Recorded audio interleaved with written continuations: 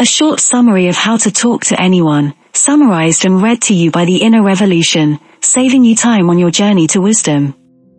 Subscribe to our channel for more free audiobook summaries now.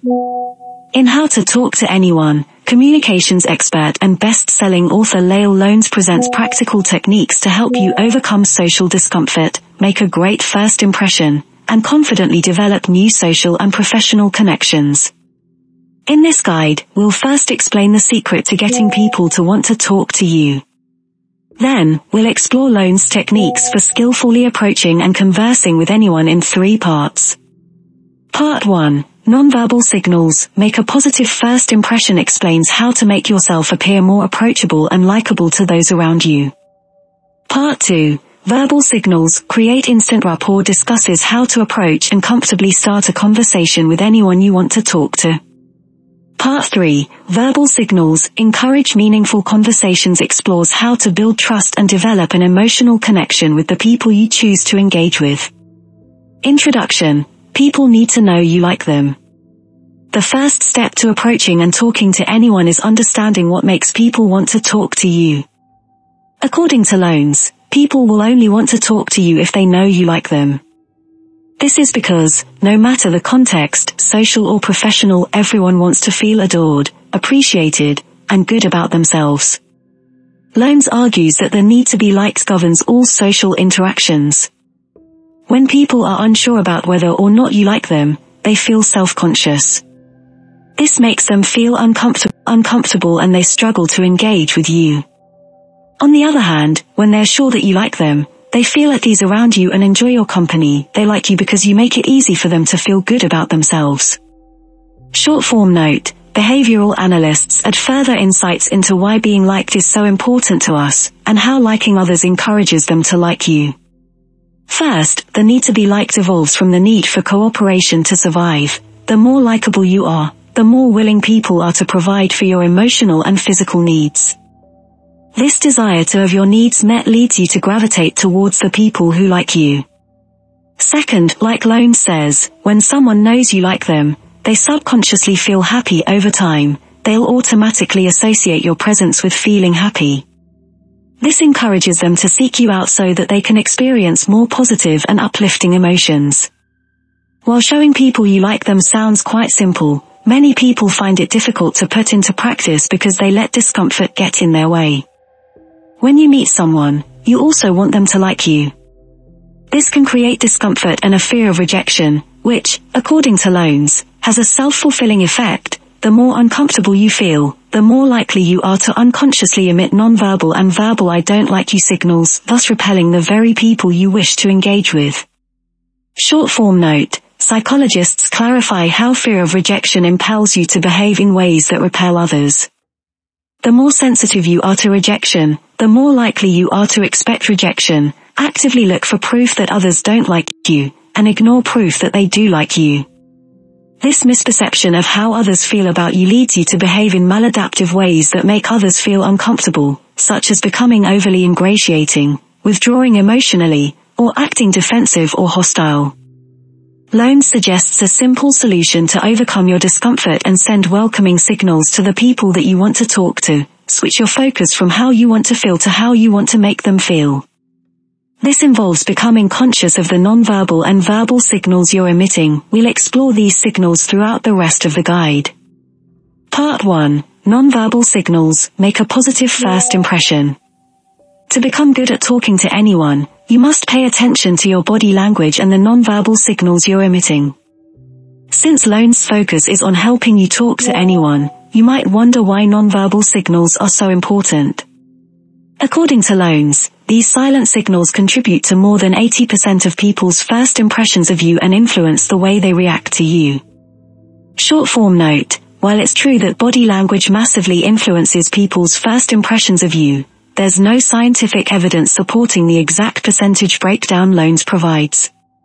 Those who quote numbers on this subject are usually mischaracterizing mid-1960s research by Albert Mehrabian, who claimed that 93% of communication is nonverbal, including body language and tone of voice, and only 7% is verbal. However, this formula was created for a specific context, to reduce uncertainty in understanding people who send mixed verbal and non-verbal signals. Therefore, your body's signals may not carry as much weight as Lowndes argues when it comes to first impressions. In this first part of the guide, we'll explain how your body language influences the way people think about you. Then, we'll discuss specific nonverbal techniques you can use to make yourself appear more approachable and appealing. Your body language communicates everything about you. Lowndes argues that you form an instinctive impression of everyone you come across within the first few seconds of seeing them. Before someone gets a chance to utter her first words, you've already made assumptions about her personality, her feelings, her confidence levels, and her social or professional status. Most importantly, you've already decided whether she's the type of person that you want to spend time with. Likewise, people make assumptions about whether they want to talk to you as soon as they set their eyes on you. Short form note, research expands upon what Lowndes says about instinctive impressions. Your first impressions of others are reasonably accurate indicators of whether or not you'll get along with them. One study compared the first impressions of strangers meeting a person, who we'll call Person A, to personality reports on Person A completed by their longtime friends. The first impressions were similar to the personality reports by longtime friends, showing that the stranger's assumptions were accurate. What forms the basis of these assumptions? According to Lowndes, it's your body language. This includes your posture, how comfortable you appear, the way you smile, and the way you make eye contact. Whether you're conscious of it or not, your body language constantly emits signals about the way you feel. 11 Types of Body Language. Vanessa Van Edwards, Cues, expands on Lowndes' discussion of nonverbal cues by explaining that there are 11 different types of body language, each emitting signals about the way you feel.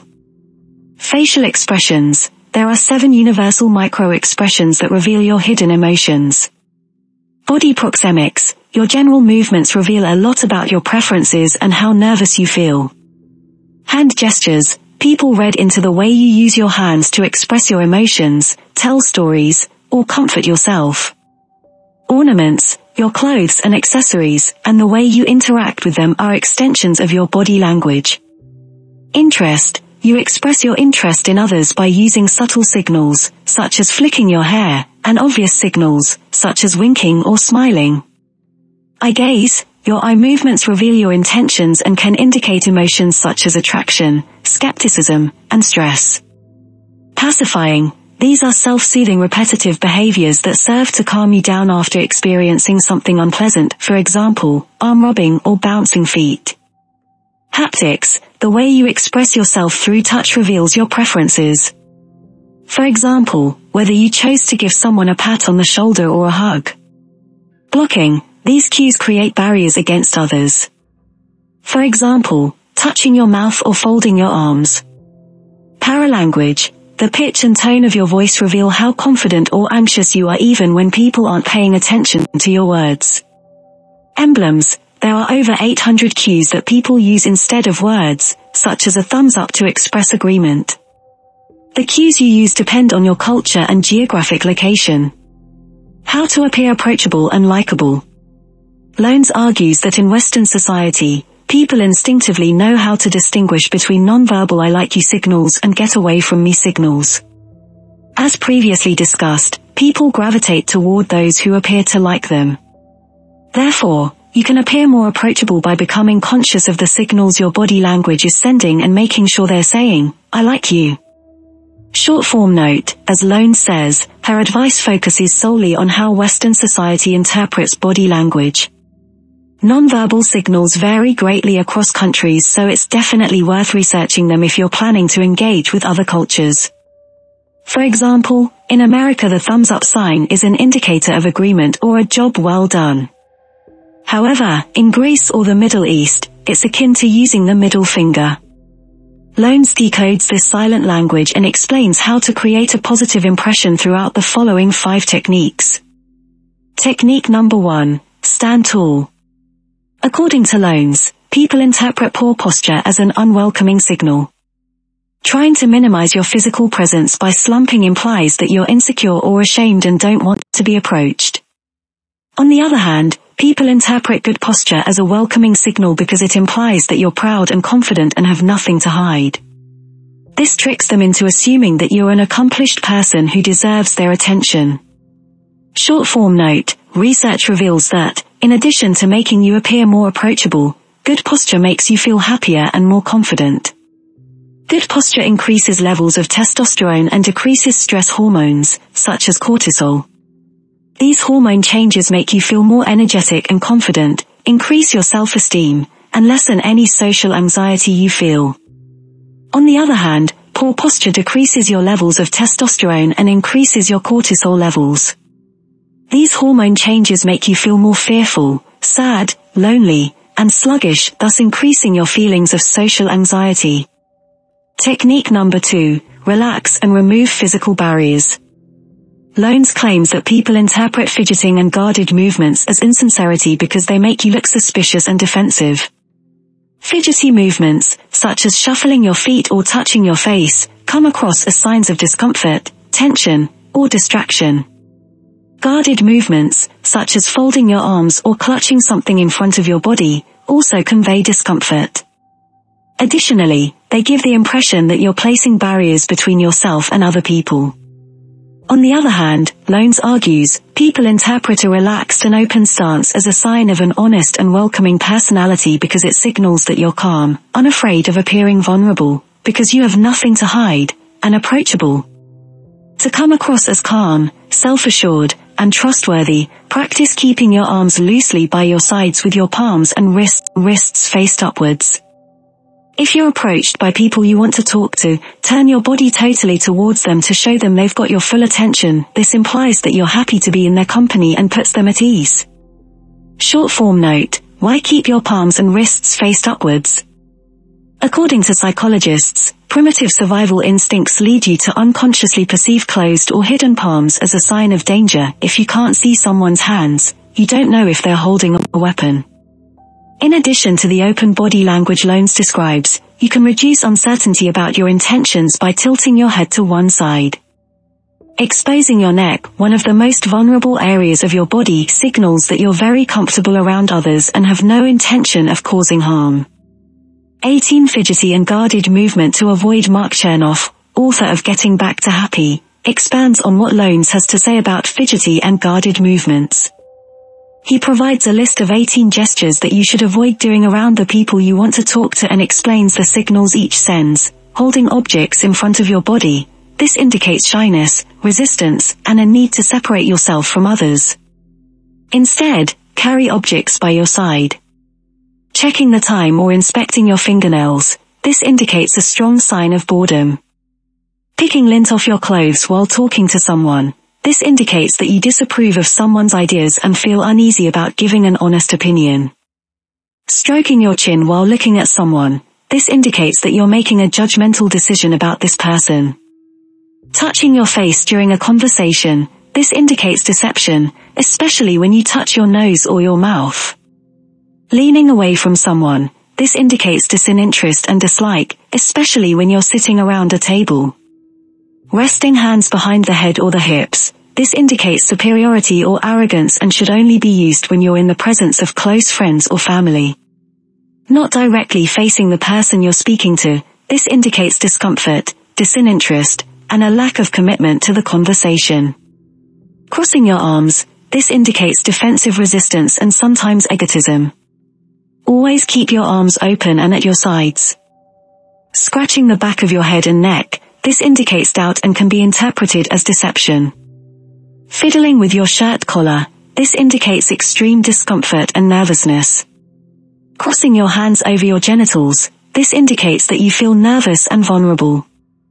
It has the added effect of pushing your shoulders forward, making you appear smaller and weaker. Propping up your head with your hands. This indicates boredom. Instead, place your hands on the table and keep them at rest. Wiping sweaty hands on your clothes. This indicates that you're frantically nervous.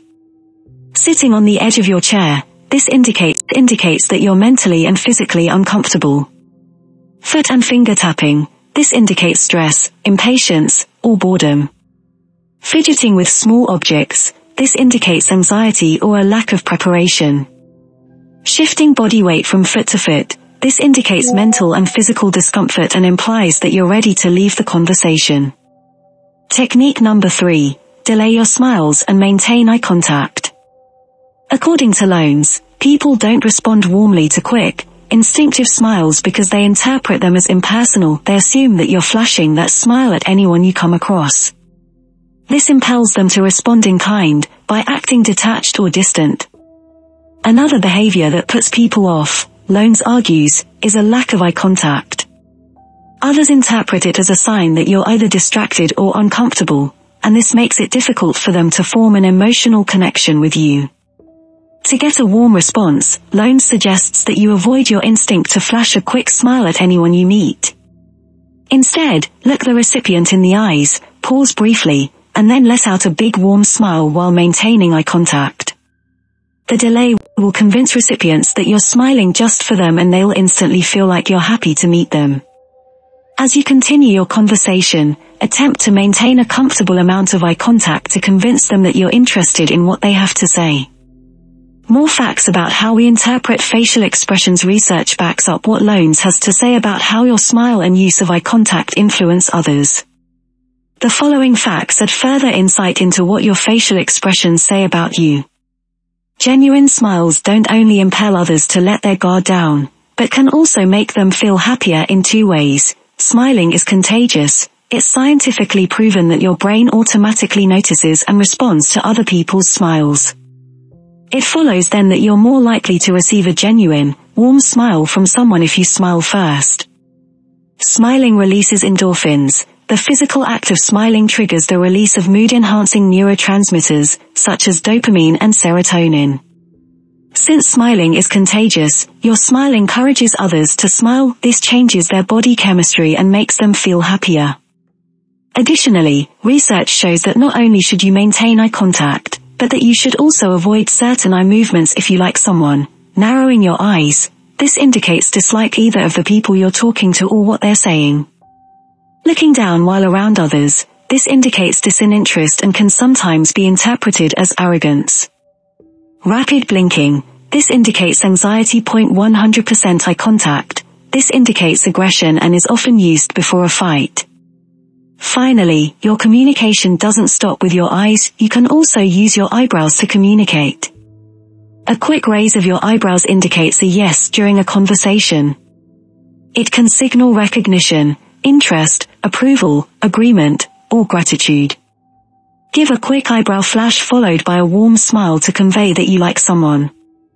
Raise your eyebrows just before you say something to encourage someone to listen to you. Couple this with making eye contact 30% of the time to increase what they remember about what you say. Technique number 4. Pretend you're already close friends. Lowndes suggests a way to automatically trick your body into sending positive signals. Pretend that you're already close friends with the people you want to talk to. She argues that you only feel and broadcast discomfort when you're feeling unsure about how others will respond to you. However, when you imagine that you're already close friends, you remove this uncertainty and automatically feel more relaxed and comfortable around others. According to Lowndes, pretending to like others feels so good that it eventually turns into genuine affection. While you're initially only pretending to like them, you're sending signals that put them at ease, encouraging them to like you and respond warmly to you. This makes you want to like them, resulting in a genuinely comfortable and enjoyable interaction.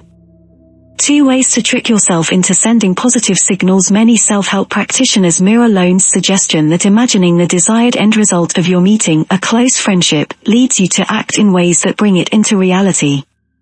But, how can you make yourself believe that you're friends with someone when you're not?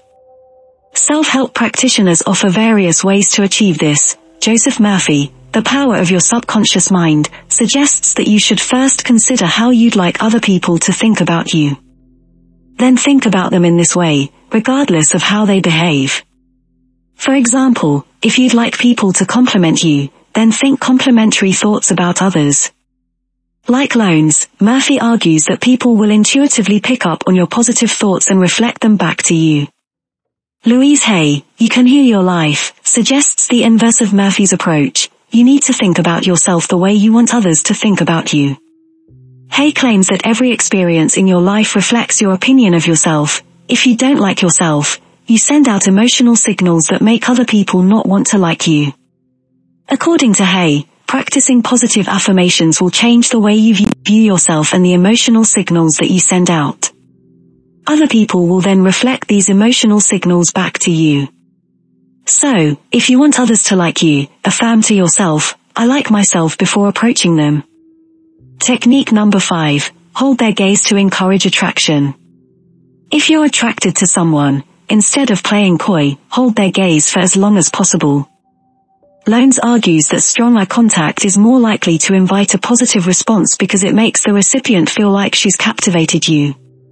Your obvious interest in her triggers a nervous, biological response that's similar to what happens when people fall in love. It increases her heartbeat and pumps adrenaline into her bloodstream.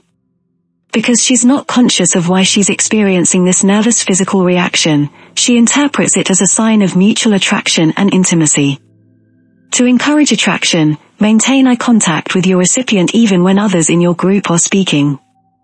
If you must look away, do so slowly and reluctantly, as if you're so enthralled that you can't look away. To make it less intense, let your eyes bounce between your recipient and back. Lowndes warns that intense eye contact should be used with caution.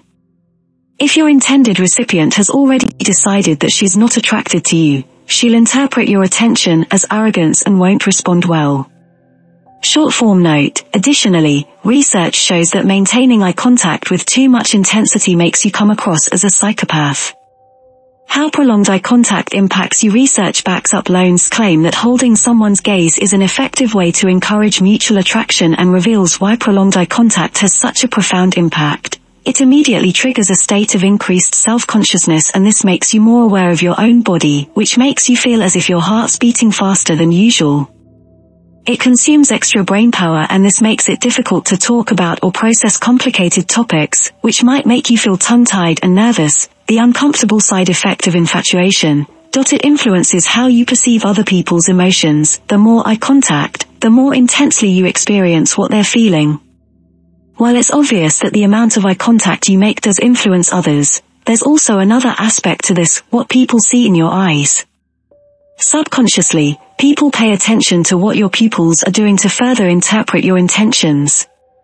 Dilated pupils. People interpret this as a sign of attraction and emotional arousal, and they judge you to be more trustworthy. Further, their pupils tend to mimic yours and show similar dilation. Constricted pupils. People interpret this as a sign of fear, and they judge you to be less trustworthy. Tune into their body language. So far, we've discussed how to align your body language in a way that sends positive, welcoming signals to the people that you want to talk to. However, this doesn't mean that you should just sit back and wait for them to approach you. Let's take things one step further and explore how to use this knowledge to proactively approach others. Since most people are unaware of the nonverbal cues that they emit, you now have a distinct advantage in social situations because you know how to differentiate between those who want to be approached and those who don't. A relaxed and open stance implies that you're welcome to approach them. If they're slumped, guarded, or fidgety, you probably won't get the warm response that you want.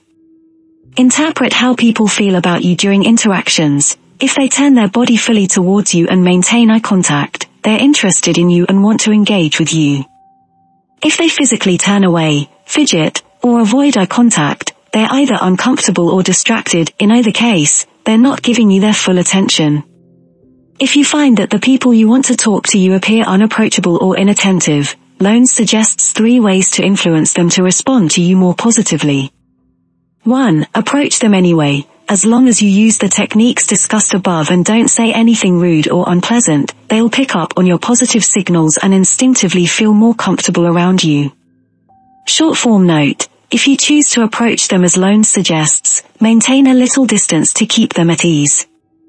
People tend to consider the 4 square feet of space immediately surrounding them as personal space. Unless you're already close to someone, for example, a good friend, crossing this invisible boundary will make them uncomfortable. 2. Mirror the way they move. Maintain your open posture and eye contact, but also imitate their gestures. This gives the impression that you're similar in nature and instantly puts them at ease. For example, if they use their hands to make a point, use yours in the same way.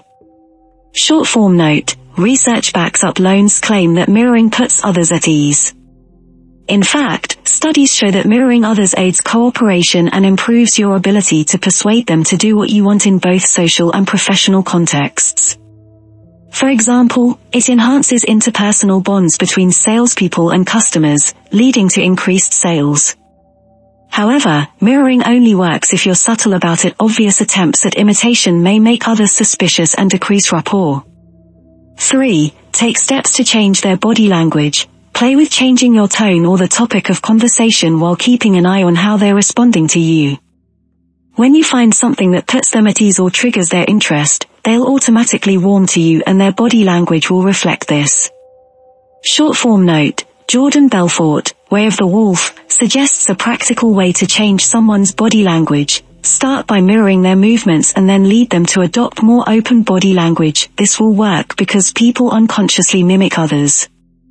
For example, to get someone to uncross their arms, fold yours similarly and then slowly uncross them to adopt a more relaxed position. Part 2. Verbal signals create instant rapport. Now that you understand how to send positive and welcoming nonverbal signals, let's discuss how using the right verbal signals enhances the way people perceive and respond to you. Lowndes maintains that you'll enjoy pleasant interactions if you put your conversation partners at ease and focus on making them feel as if you like them. She suggests 4 techniques to help you achieve this. Technique number 1. Use and take notice of visual gimmicks. Lowndes suggests an easy way to start conversations. Draw attention to yourself by wearing or carrying something unusual, such as a unique brooch or a colorful shirt. This gives people an excuse to approach you and gives you something to talk about. Likewise, pay attention to what those around you are wearing or carrying so that you have an excuse to approach them. Using a complimentary phrase such as, "Wow, I love your shoes. Where are they from?" not only helps you to start a conversation, but it also shows others that you're interested in them and what they have to say. Short form note: while this approach can get you noticed and help you to approach others, be aware that it might also make you appear insecure. Research suggests that people who wear eye-catching clothing and accessories do so because they feel jealous of those who receive the attention they want. This probably isn't a signal you want to emit when meeting someone new. Therefore, instead of choosing to wear something loud just to get noticed, think carefully about what clothing or accessories complement your unique personality. This way, you'll appear more authentic instead of someone who's just looking for attention.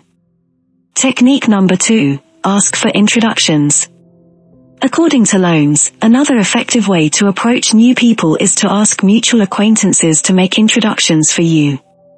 Before they introduce you, ensure that they will pad out these introductions with a few details, such as the new person's hobbies or interests, so that you have the opportunity to show your interest and start a discussion. Alternatively, if your acquaintances are too busy to introduce you, ask them for information so that you can find a shared interest to use as an icebreaker. With this information, you can easily approach someone new using a variation of the following line: "Hey, I was just talking to, and she told me that you..." Short form note: what if you don't know any mutual acquaintances to introduce you or provide information? Relationship experts offer a simple technique. Approach the person and say, "Hi, I'm X. What's your name?" If the thought of introducing yourself so brazenly makes your palms sweat, use subtle, situational icebreakers to elicit a response. If music is playing, ask them if they know the artist or if they like the song. If there is food or drink, ask them what they've tried and what they'd recommend. If you're outside, make a comment about the weather. Technique number 3. Prepare stimulating responses to common questions. When people first meet each other, they usually ask 2 questions: "Where are you from?" and "What do you do?" Normally, they each respond with fact-based answers. For example, "I'm from New York and I'm an engineer." But, Lowndes argues, this sort of answer shuts down a conversation if your conversation partner's never been to New York or knows nothing about engineering. they won't know how to continue the conversation. Instead, Lowndes suggests extending your responses to these 2 questions in a way that stimulates a response by using interesting facts, jokes, or general observations. This requires coming up with different variations depending on who you're talking to and the social context you're in. If you're seeking to make friends, keep your responses fun and general. For example, I'm from X, where they make the best goat's cheese in the world. If you're talking to them for networking purposes, consider what interest this person could have in you or your work and include that in your response. For example, I'm an engineer and have been working on X for the past 2 years. Short form note: if you're struggling to come up with stimulating ways to respond to these 2 questions, reframe your answer to divert the conversation to topics you'd prefer to talk about. For example, respond to "Where are you from?" by saying, "I'm from X but I moved to Y because Z." Respond to "What do you do?" with "I work in X but lately I've been spending my time doing Y because Z." How do you spend your time off? This diversion tactic lets you avoid unwanted questions and it helps you to move the conversation to topics you'll find more comfortable and engaging. Technique number 4, research interesting things to say in advance. Once you've discussed where you're from and what you do, you'll need other topics to lure people into conversations and keep them engaged. Lowndes suggests 4 ways to prepare yourself for interesting conversations. 1. Find out who will be there. Before you accept an invitation, find out what type of people will be there. Will it include people from a single profession or interest group? Knowing what types of conversations you'll be expected to engage in will help you prepare for them. Short form note: Van Edwards, Q's, expands on Lowndes' advice to prepare yourself before an event. She suggests that you set yourself a specific intention that details why you're attending the event. This will give you a clear idea about what type of person you want to meet and what you want to get out of the interaction. As a result, you'll feel more motivated to approach others. Effective intentions can be as simple as, "I want to find 10 new clients," or "I want to have a fun conversation with someone I wouldn't normally talk to." 2. Listen to the news. This will keep you up to date on current affairs and will provide common topics to discuss. Short form note: while Lowndes' advice to listen to the news will give you common topics to discuss, doing so may not be good for your mental health. Constant exposure to the news increases feelings of stress, anxiety, and depression. These feelings will exacerbate any social discomfort you feel. Stay informed about what's going on without getting stressed by limiting how much news you consume to less than 30 minutes a day. 3. Continually try new activities. Restricting yourself to specific activities limits your ability to engage with people who have other interests. The more you try out or read about different activities, the easier you'll find it to communicate with a wider range of people. 4. Broaden your vocabulary. In addition to researching things to say, think about how you say them. Make yourself sound more interesting by replacing your most common words with alternatives. Look through a thesaurus to find words that suit your personality and reflect how you want to come across to others. Short form note: while trying new activities or changing your vocabulary might improve your communication skills, these methods may actually undermine your self-confidence and self-esteem. According to Maxwell Maltz, Psycho-Cybernetics, methods like these encourage you to pretend to be someone else so that you can get the reaction you want, for example, interest or attraction. The more you engage in these false behaviors, the more difficult it becomes for you to accept and express who you really are because you're never sure if people like you for who you are or who you're pretending to be. Part 3. Verbal signals encourage meaningful conversations. The 4 techniques we've just covered will help you feel more comfortable about approaching others to discuss a variety of topics. But what if you're hoping to engage in more meaningful conversations? According to Lowndes, if you want to move beyond superficial conversations, you're going to have to build an emotional connection with your conversation partner. What is an emotional connection? To put it simply, it's when people trust each other enough to reveal more about themselves, who they are and how they really feel about things. Lowndes explains that it's at this stage that conversations move from being superficial to being meaningful. Short form note: Social experts expand on this definition by explaining that emotional connections and meaningful conversations rely on 4 factors. First, people need to feel safe enough to express themselves. This happens when they trust you not to laugh at them or judge what they say. Second, people need to feel like you're sharing just as much about yourself so that they don't feel so vulnerable. Third, you need to open up about your emotions and the way you feel about things. Fourth, you need to make them feel like you understand them. Achieve this by acknowledging and responding to what they say throughout the conversation. She suggests 4 techniques to help build trust so that you can develop an emotional connection. Technique number 1, make your interest in them clear. Ask them questions to learn more about how they spend their time and give them space to talk about themselves. Then mention how much you enjoy listening to them and find a way to relate your own interests to theirs. According to Lowndes, this approach will endear them to you because it signals that you're interested in who they are and what they care about. Remember details for future conversations. Write down interesting facts about the people you talk to so that you can refer to them the next time you meet them. Alluding to things that they've previously shared about themselves instantly makes them want to reveal even more, because it demonstrates that you've been paying attention to them and care enough to remember little details. Short form note: psychologists and self-help practitioners echo Lowndes' advice to flaunt your interest in others. Research clarifies how this builds an emotional connection. At heart, we're all narcissists and we want attention. Therefore, when someone pays us attention, we can't help but revel in it. But, what if you have no interest in what other people say and aren't able to fake it? You may be looking for friends in the wrong places. You can develop an interest in others by actively looking for people with whom you can effortlessly relate. Achieve this by first considering your innate interests. Then, think about where you'll find people with similar interests and go there to strike up a conversation. Technique number 2. Present a positive image of yourself.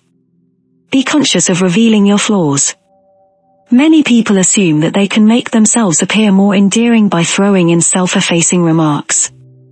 However, Lowndes argues, this tactic produces different effects depending on your professional or social status. If you're higher in status, for example, if you're talking to your employee, this tactic can humanize you and put the other person at ease. On the other hand, if you're lower in status, for example, if you're talking to the CEO of a company you want to work for, this tactic reduces your credibility because your conversation partner doesn't know you well enough to put your flaws in context. Therefore, Lowndes argues, you should think carefully about your status and how positively or negatively others will perceive you before resorting to this common tactic. Short form note: Lowndes suggests that you should attempt to influence others by controlling how you present yourself. Psychologists refer to this tactic as impression management, and they've found that attempting to control interactions in this way often increases feelings of self-consciousness and social anxiety. This is because it forces you to pretend to be something you're not, for example, by suppressing your emotions or feigning interest in things that bore you. So, while Lowndes' tactic might successfully make others feel good about you, there is a chance it won't make you feel good about yourself.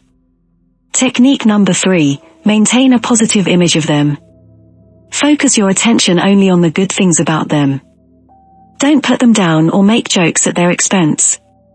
Likewise, don't draw attention to their faults, for example, if they fumble in some way or say something inappropriate.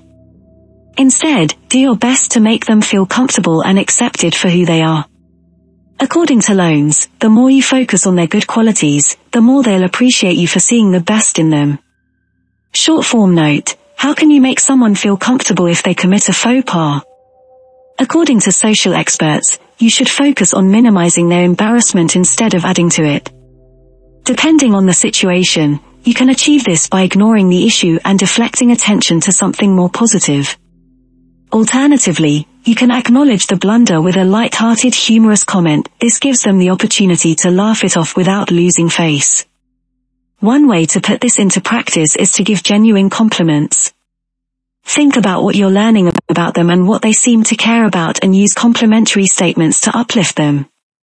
This will make them feel appreciated and will encourage them to continue talking. For example, if they've been discussing parenthood, say something like, well, it sounds like your children are lucky to have you. Short form note, as Lowndes says, genuine compliments do make people feel good. However, giving too many often produces the opposite effect. According to psychologists, giving too many compliments reduces their impact and makes you look insincere. Further, it encourages people to expect a continual stream of positive admiration, so, if you fail to notice something that they'd actually like to be complimented on, they'll think something's wrong. Therefore, if you want your compliments to resonate, limit the number of compliments you give. Technique number 4. Foster empathy through mirroring techniques.